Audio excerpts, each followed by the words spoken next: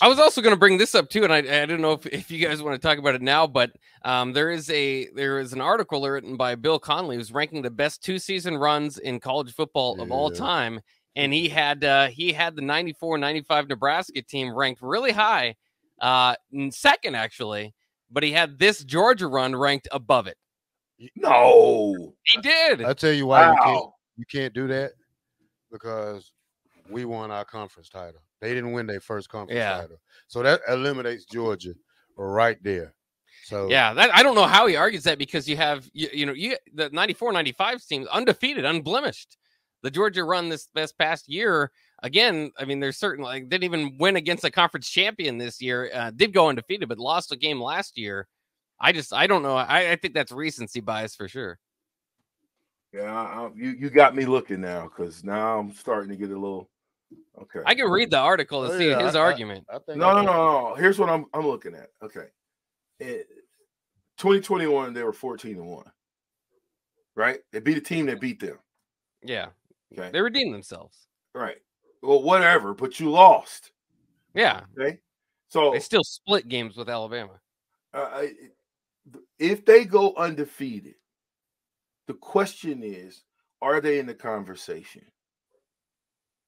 I don't know if you can put them in the conversation yet, because I don't know if I'm necessarily buying that 14-1 championship run, even though it's a championship.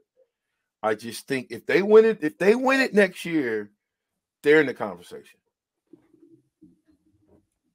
Yeah, I mean, I would say that, but as it currently stands, I know they're back-to-back champs, nothing to snuff at, but I mean, you're talking about the best season, because he listed out like 10 teams in their 2-year runs. Maybe it wasn't 10, but he had, I guess he had them kind of ranked here, because he had Oklahoma from 73 to 74 at number 10, Oklahoma 74 to 75 at number 9, 04-05 USC at number 8. Number 7 was 01-02 Miami, followed by at number 6, 2000-2001 Miami. And then he had more Miami teams here. Number 5, 98 or 86-87 Miami, 87-88 Miami for the 5th and 4th spot. The 3rd spot he has 2011-2012 Alabama. Then he puts 94-95 Nebraska at number 2, and then this Georgia 2-year run at number 1. That's crazy. I guess the question is, Terrell, you're a Georgia guy. You like Georgia. Can the best Georgia team, would you say the best Georgia team was 21 or 22?